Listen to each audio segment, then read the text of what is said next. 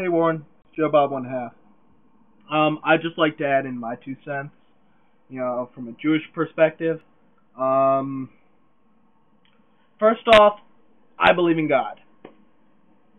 I don't like God very much, but I believe in Him, and I fear Him. I believe that God created the world. I don't believe He created it in 6 days. I personally believe that the beginning of the Bible is simply nothing more than a metaphor. Genesis, the first maybe quarter to half of Genesis, up until about the time of Abraham, is mostly metaphor. Though, for example, 6 days is really 6 eons, 6 periods of time. People living now this is actually a response to many of your videos. I'm just compiling into one. For example, Adam. Adam lived, I believe it was 800, 900 years. I believe that's just a metaphor for someone who lived an extremely long period of time. Most of the beginning of the Bible, I believe, is mostly metaphor. Though, for example, the flood of Noah. That's kind of a metaphor for a large flood. No, the flood didn't encompass the entire earth, but yes, there was a large flood that period of time that covered up much of the earth.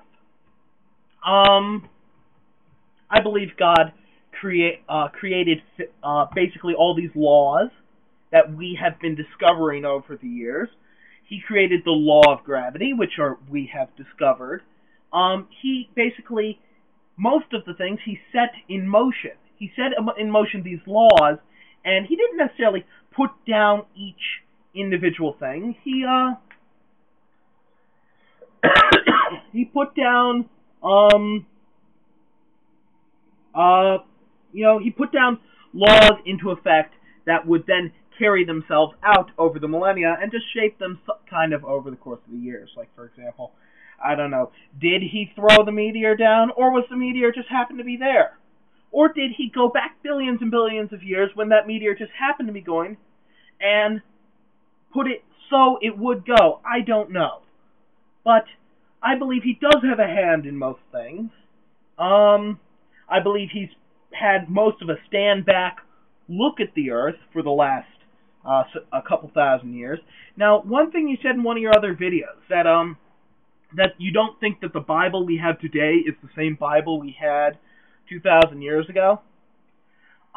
If you look at the Bible, now, I'm not talking about the current English Bible. I'm talking about Old Testament. I'm not talking about the current English Bible that is a translation from Hebrew into Roman, or into Greek, Greek into Roman, or into Latin, then Hebrew into Latin, and then Latin into Old English into Middle English into New English.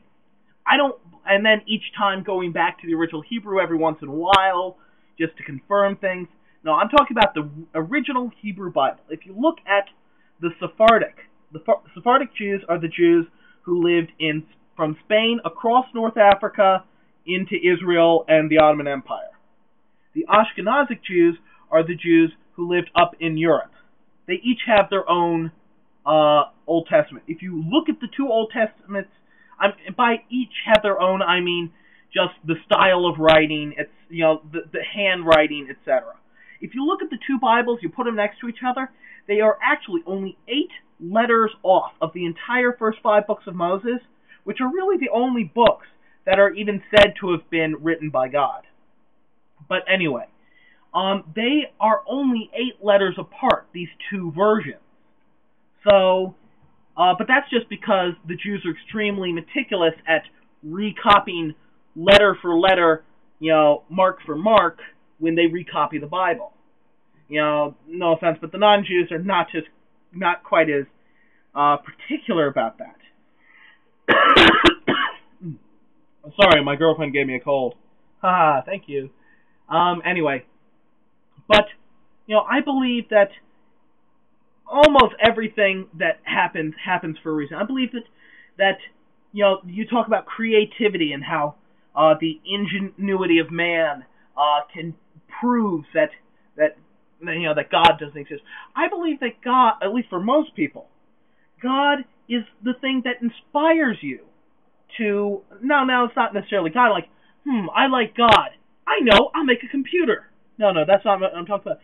God is he is the one who created creativity itself.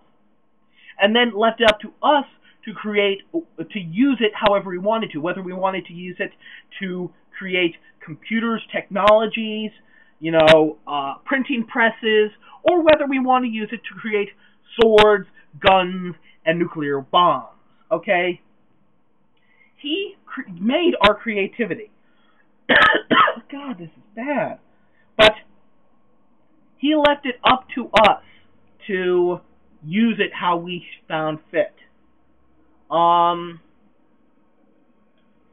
Yeah, that's about my 99 cents worth. I kind of forget the rest of what I was going to say.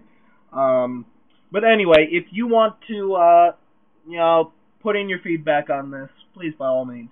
I always enjoy a nice debate. Anyway, that's about all. This is Joe Bob 1/2, always preaching love and peace.